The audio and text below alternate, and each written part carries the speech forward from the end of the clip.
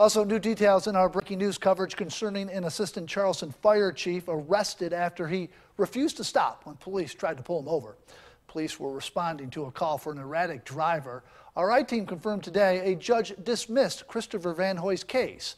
So we want to go now to News 2 investigator Rebecca Collette, who's been tracking this story and now has the audio from Vanhoy's day in court. Rebecca?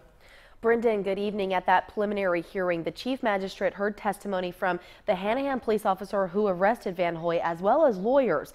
The officer says Vanhoy had plenty of places to pull over. Vanhoy's defense team says he was worried about flooded shoulders and pulled over once he got close to his home. Here's the background in this story. The Hanahan police officer arrested Vanhoy for failure to stop for blue lights, even though the officer admits he had enough evidence to charge him with DUI. The passenger and the car with him admitted the pair were at a wedding drinking. It took Vanhoy about a minute to pull over as he drove through his neighborhood. The officer had on his siren, his lights, and was even giving a verbal command over the PA system in the car. In court audio that you will only hear on News 2, Vanhoy's lawyer convinces the judge to drop the charge. He wasn't speeding. He had his tail light on, or his turn signal on.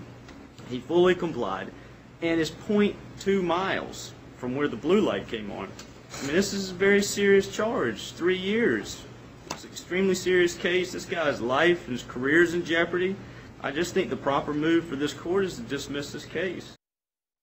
I spoke with a defense lawyer related to the case, and he tells me the charge is odd for the situation because it's generally reserved for cases that endanger the public. As for charging Vanhoy with DUI, well, it's impossible to do that now because there's no evidence. The solicitor's office says they could override the judge's dismissal and bring state charges. No word on if or when they'll make that decision. Today, I confirmed Vanhoy is still employed at the Charleston Fire Department. Rebecca Collette, News 2.